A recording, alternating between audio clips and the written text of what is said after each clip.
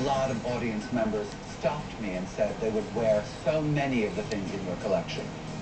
I feel like I've totally exceeded any expectations I might have had throughout the competition.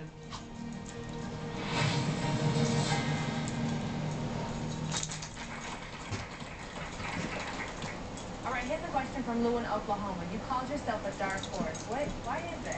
I don't have like the TV personality, I don't think. I'm not that person with all the witty remarks, you know? So... Wait, you don't have a TV personality? You cry every 5 minutes, okay? Except for that. I'm the crier. You cry a lot. I cry your head off. I cry a lot. Keith, you helped Anna with the evening gown challenge. What do you think of her final collection? I thought her final collection was gorgeous. I love that she kind of paid homage to all of what she did throughout her time on the show. To me, it felt like if she had had the chance to spend more time on those pieces during each episode, her final collection is what I would have liked.